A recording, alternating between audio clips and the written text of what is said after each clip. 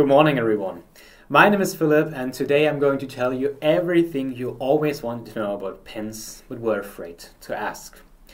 This talk today is based on work that I did with 4 awesome colleagues of mine, Dan, Max, Marcus, as well as Adam. However, I also included work from many other researchers that spent their time on this type of research within the last years. But first, what are those questions that you may ask yourselves? Well, first of all, I think the most basic question is the question, why are we using pins at all? I mean, there are other forms of authentication that we can use. Why pins? And then from a researcher's perspective, there's also the attacker, and in all cases there's the attacker that tries to attack us. So which attacks are out there that an attacker can use in order to get hold of our pins? And then it's a very consequent question just to ask which defense is out there as well. And from then on you may say, okay, pins can have different length. They can be short ones, long ones, something in the middle. What is the ideal pin length that one should choose? And from then on you may say, okay, what about randomly generated pins? Are they good? Are they bad? Memorable? Not memorable? We're going to have a look at that as well. And from then on, we're going to look a bit about into the developer's perspective. And then block lists are a topic that is very useful, and we're going to look at how we can increase the security of the chosen pins by using such block lists.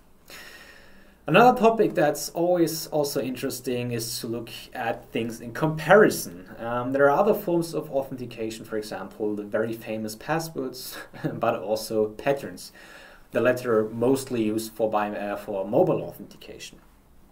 And then also some of you may say, well, I don't care at all. I use a biometric, for example, fingerprint, face. Why should I care at all about pins? And we will also look at why that might be important even for those of you who use a biometric. But first things first, why pins? And the answer to that is simple, because pins are basically everywhere. What do I mean with everywhere? Well, let's have a look at some examples. I think the most basic one, and that you can also think of, is a mobile phone. Smartphones use pins all over the place, and many participants, even in our study, used it. About 60% of the participants use a pin. But this is only one of the, let's say, 2 big areas where pins are used. The other one, banking. If I withdraw money with my credit or debit card, I have to type in the PIN. And the very same holds when I go shopping in the supermarket or in all other places where I pay with my card. I also have to type in this PIN. These are, let's say, modern versions or modern scenarios where you use a PIN. There are old-fashioned ones as well. For example, I can lock my bike with a lock that uses a PIN. But not only a bike, but also a door can be locked with a padlock, for example. This is the traditional old-fashioned way. There are also modern versions of that, and think you pay for this picture. You can lock your door with these modern ones as well. And now, if we would have traveled to Sweden this year, some of you may also have seen this in their rooms, a safe. And many of them also use a PIN. And if someone wants to travel, someone has to have a suitcase. Suitcases sometimes also have pins. So integrated ones like this, but maybe also padlocks. But in many cases, there's a pin used in those cases. Okay, let's go back in history, because we have seen there are many occasions where pins are used nowadays. What was one of the first occasions where pin were used in the past? We're in London, or Greater London, June 27th, 1967. That was the event where the first ATM was opened. The first ATM was invented by John Shepherd Barron, and he had the idea, well, I can basically get a chocolate bar everywhere. Why can't I get money everywhere? So he came up with this idea of a, let's say, cash dispenser, or what's later was called an ATM. And he also thought about security back in the days. And he said, well, I can still remember this number which is printed on the dog tag. that I got from the army back in the day. So 6 digits seems to be a reasonable number. So it's reasonably secure, but I can still remember it. So let's go with 6 digits. However, what he did, he also asked his wife. And she said over the kitchen table that she can only remember 4 figures. So because of her, 4 figures became the world standard, and the world standard that we're also using today. The cards that I just showed you, both of mine, use a 4-digit pin, and I guess it's the very same for the cards that you have back home as well. Now let's look a bit closer into this quote of Mrs. Shepherd-Barron. She said she could only remember 4 figures. Why is that, and why some of you may still struggle with that even nowadays? That's because of letters like this one, because these pins that we're using for our banking cards are usually system generated. And in 2015, who et al. Looked at the memorability of system generated pins, because the big thing is that those aren't pins that we've chosen by ourselves, but they were just assigned to us. And they compared the memorability of different pin lengths, 4, 6, 7, and 8. And what they found was what Mrs. Shepherd-Barron said back in the days: 4-digit ones are more memorable than 6, 7, or 8-digit ones. That's intuitive, I would say. Which is more counterintuitive, however, is the fact that 6, 7, and 8 digits were all more or less the same in terms of memorability. So if you have the task, for example, that you have to assign your customers system-generated pins, and you say, okay, 4-digit pins is not secure enough, I would like to increase the pin length, then it doesn't make a real difference whether you go with 6, 7, or 8 digits. The subtitle, however, Can Chunking Help?, also says that who et al. Looked at alternatives or ways that pins can be made more memorable. And what they looked at is chunking. And what is meant with chunking? Well, chunking an 8-digit pin, for example, in the first 4 digits, looking at them separately, and then 2 pairs of 2s each. And what they found, however, is that none of those chunking policies, so the one that I just explained to you, but also all the ones which are possible, they don't make a pin more memorable.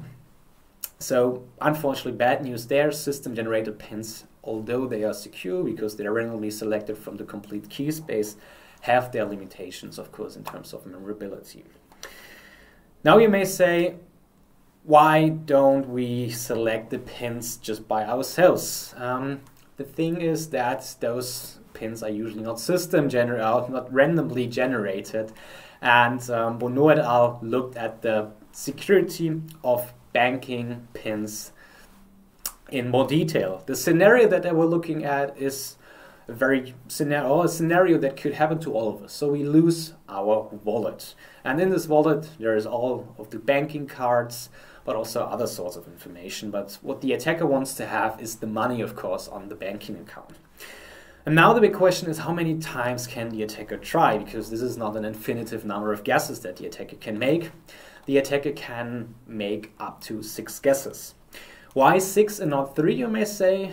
Because in the scenarios over here, for example, if I type in my pins 3 times, usually 3 times in you're out is usually the rule there. However, those 2 scenarios, so withdrawing on one hand side and then using the card to pay, these have usually independent counters, so it gives the attacker the chance to try 3 times twice.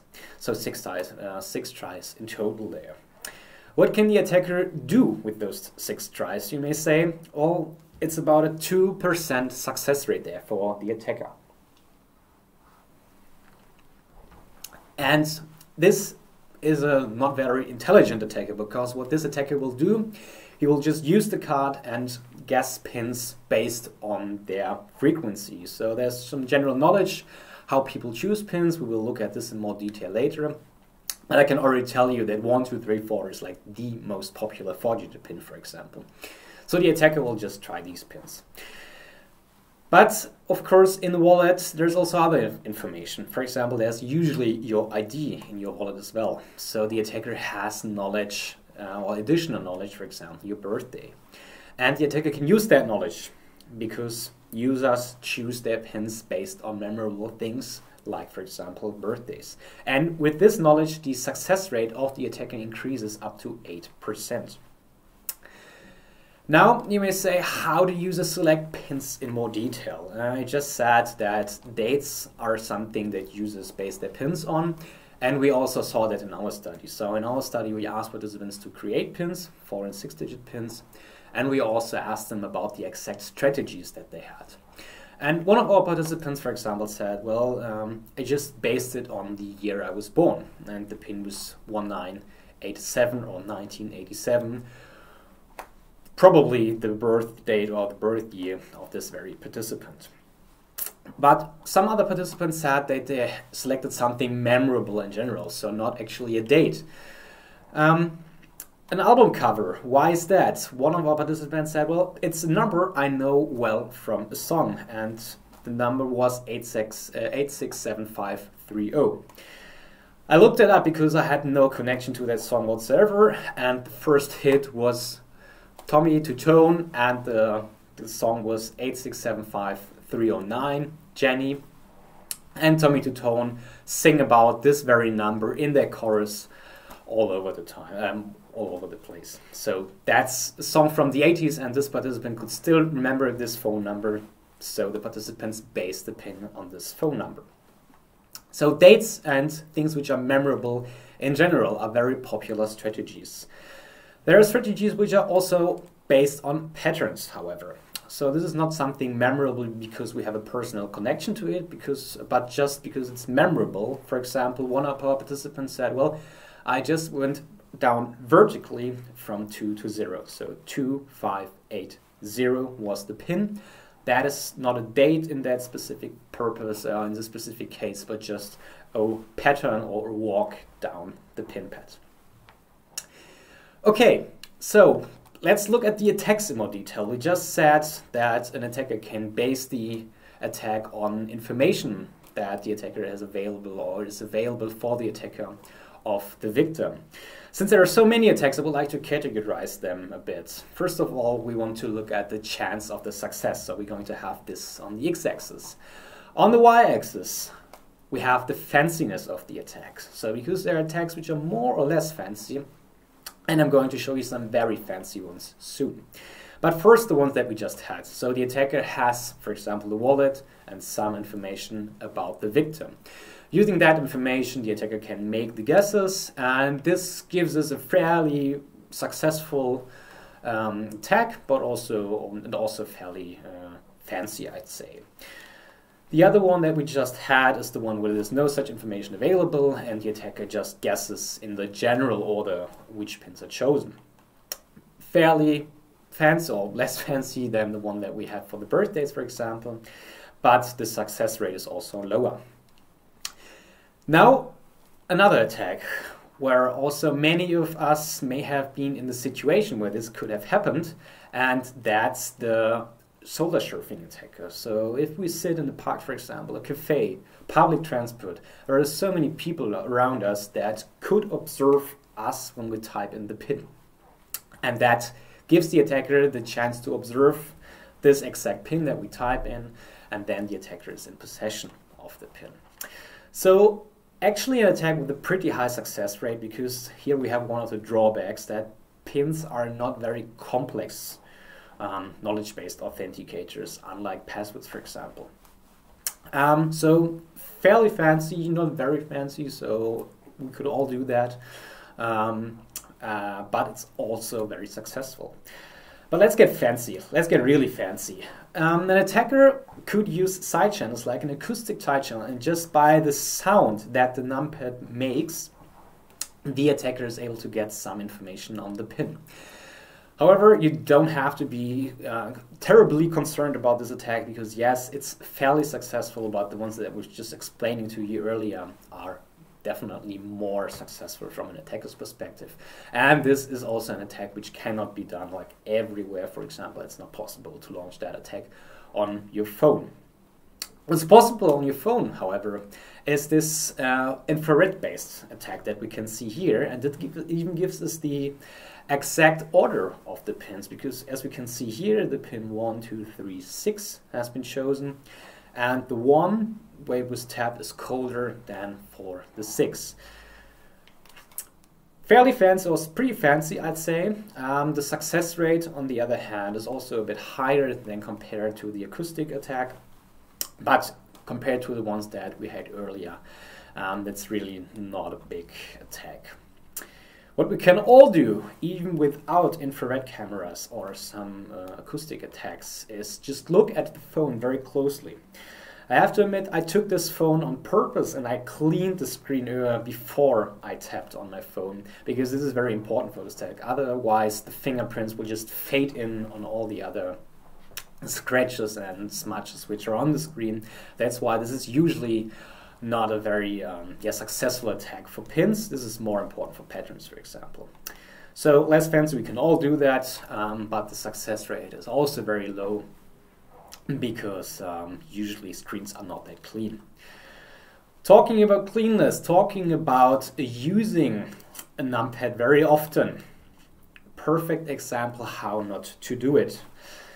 Here you can see the attacker, it's easy for the attacker, because the numbers which are used for the pin can be seen like pretty easily. You definitely see the ones which are not used at all, like for example a 9, that is brand new. 1, 3, 5, and 7 however, are actively used. So from the attacker's perspective, it's like easy to guess which ones to type and which ones not to use. Very successful, however, not fancy at all, because we can all detect this form of attack, we can all use that information. And Pear, for example, also had this form of attack with a different photo though, back in his Twitter feed, and people were able to figure out the actual pin. Another attack, which is also very popular, it's a briefcase in general with money, and that gives you access to many occasions, but this also helps you to get access or to get in possession of a pin.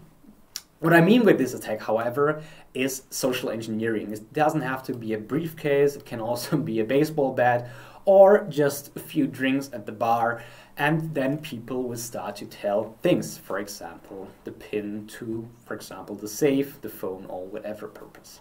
So this really is an attack which can be pretty successful depending on number of baseball bats, number of drinks, number of or the amount of money, and so that's definitely an attack that is also launched out there. Another attack, more specific, however, are tools that are used mostly by law enforcement, so forensic tools that can be used in order to get access to the phone, or also in order to get in possession of the pin which is used. Celebrite is just one example. There are also softwares by Alchemsoft or Grayshift. These ones, however, definitely requires some form of technique, so the level of fanciness, I'd say, is pretty high. But in addition to that, the success rate is also pretty high. It's like nearly 100% in most of the cases, because there's really nothing that you can do. Those attacks are based on flaws in the software and are possible on certain versions, on certain models, not in all cases, but in many. Okay, so you may say, oh my god, there are so many attacks out there, I don't want to use pins at all. Let's look at some defenses. Some of you may say, well, I'm completely safe because I do not use a pin, I use a biometric. I use my fingerprint or my face to lock my phone. I'm not using a knowledge-based authenticator at all. Unfortunately, that's not true. If you are using a knowledge-based or a biometric for your phone, fingerprint, face, or iris scan, as can be seen here on the right, you're definitely in all cases also using a knowledge-based authenticator. Biometrics are only a usability feature that pose some form of re-authentication to you, so that you don't have to enter your knowledge-based authenticator, which is password, PIN, or pattern, that many times. And in our study, we saw that PIN is usually the choice that users go with. So 60%, as I also explained earlier, are used, or in 60% of the cases, people go with the PIN. So biometrics, unfortunately, are not a defense. Something that is done and that really helps, however, is rate limiting. That is, for example, implemented on phones. If I type in my PIN falsely too many times, I may get this notification telling me, okay, that's enough for the moment, please wait 30 seconds, and this time increases 1 minute, 2 minutes, 10 minutes, and so on. So I cannot make like too many guesses in a short amount of time. How many guesses can I make then? Well, on Android it's really not limited. If I have all the time in the world, I can make all the guesses in the world. On Apple, the situation is completely different. On Apple, it's limited to 10 guesses and then the phone gets locked. So there's really a strict rate limiting here in place. Well, there's also a strict rate limit, and we already had that for the paper by Bono et al. Banking. There's a strict limit of 6 guesses, and then the attacker has no chance whatsoever to continue the attack.